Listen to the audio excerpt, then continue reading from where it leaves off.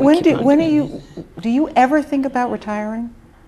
No, because my work isn't done. You retire when your work is done. And it isn't done because I really want this place to be top of the line. I want it to be the best I can have it. I think I owe it to my own people. I owe it to this city. This whole city has been so helpful to me. You could not believe. Everybody has helped me in this city. All the chefs. I have friends who help me. Ella Brennan, who's a great lady of the restaurant world in this city. She's been kind and she's helped me wherever she could help me. And I owe so much to people. I can't afford to die, really. I better pay off these debts before I die. But I have to do what I have to do. So I think I should work and make this a perfect space. Make this as good as I can make it. And it's not there yet? Not to me, it isn't. Mm-mm. But it is to so many other people. Well, because they're not looking at the same eyes. They're looking out of Dookie's eyes. See, they're looking out of Dookie's eyes.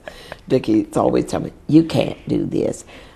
You can't do this. And I hate for people to tell me what I can't do, because that's the one thing my mother always told us. She said, can't is not in the dictionary. And we were too stupid to look and see if it was there or not. We just knew we couldn't say can't. And we didn't say can't. So every time they tell me, you can't do something, I go crazy and go doing it again. So I'll be around here till I'll get it done. I'll get it done. We always end the visionary interviews with a few standard questions that we ask each elder. And I beg your pardon, dear? Elder. I'm an elder. Now you are. Yes. Now I'm an elder. Now Okay. you're an elder. Now you are, yes. Yeah. Because that's the only way you can be a visionary. Oh, you have to be 70 or above. Oh, okay. We don't take young kids. Except this one time. You know. Except this one time. Yeah. You can be 35 in your brain and your mind, but you got to hit that 70. You got to hit that 70 mark. Yeah, we have some people who are trying, Quincy is like, but I think he just turned 70, so. Quincy. No, Quince made 70 on his last birthday. Was it? Yeah, I think so. Yeah, he should. Yeah. Son of a gun, I'm going to put him down. He's getting too old. Down him. Yeah, he sure did. He sure did. Yeah, he's folks, I love him. He's a good guy. I love him. Yeah, 70 is not what it used to be, that's for sure. Okay, question number one. How would you describe yourself? How would I describe myself? I don't know. I'm just Leah. I just love everything, and I love living. That's the most important thing. I guess I'm too pushy. I think that might be my whole downfall. I'm a little bit too pushy.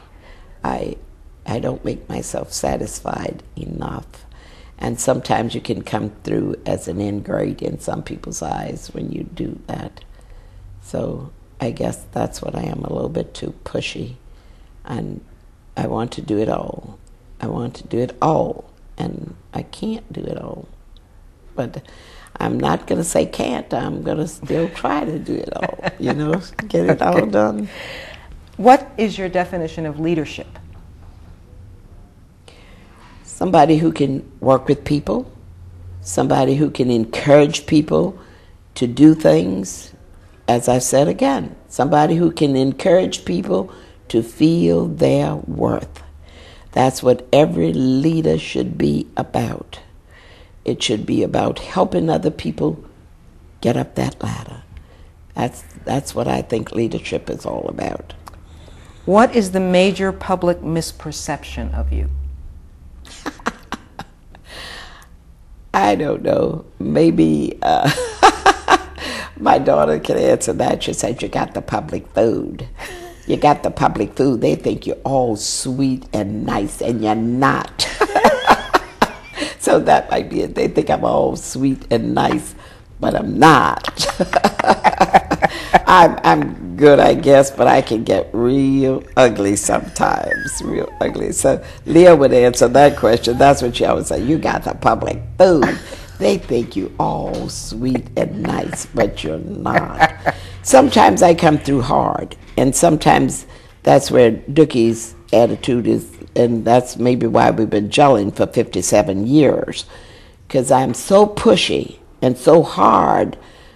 I want you to do everything you can do. I want everything out of a person.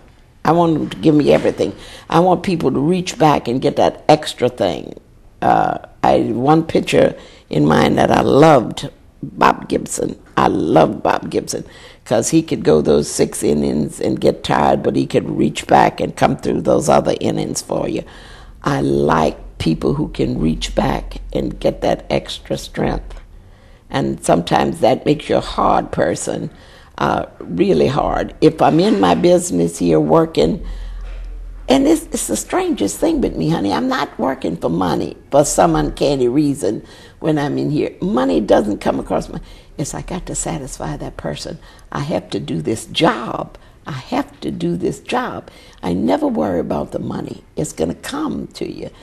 And don't get in my way when I'm trying to do this job. But Dookie is not like that. He's a little bit softer. He'll stop the work to help somebody who fell out on the floor.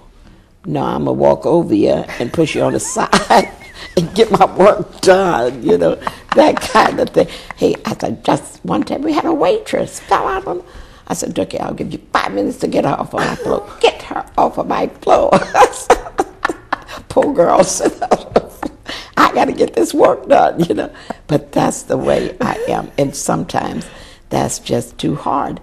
And, it's just too hard. And people tell me that, like when Em died. That was the biggest hurt I had. But I had to do what I had to do. I could bury Em. I have to bury Em. I have to do what I have to do, but I have to do my work, too. Mm-hmm. So sometimes that's a little bit too hard, and he makes up with the soft end. What do you consider your greatest achievement? My greatest achievement, I don't know. What I think I've done in life, as I told you, I always wanted people to like me. I always wanted people to like me, and I would work so hard for people to accept me, and I think that I have done.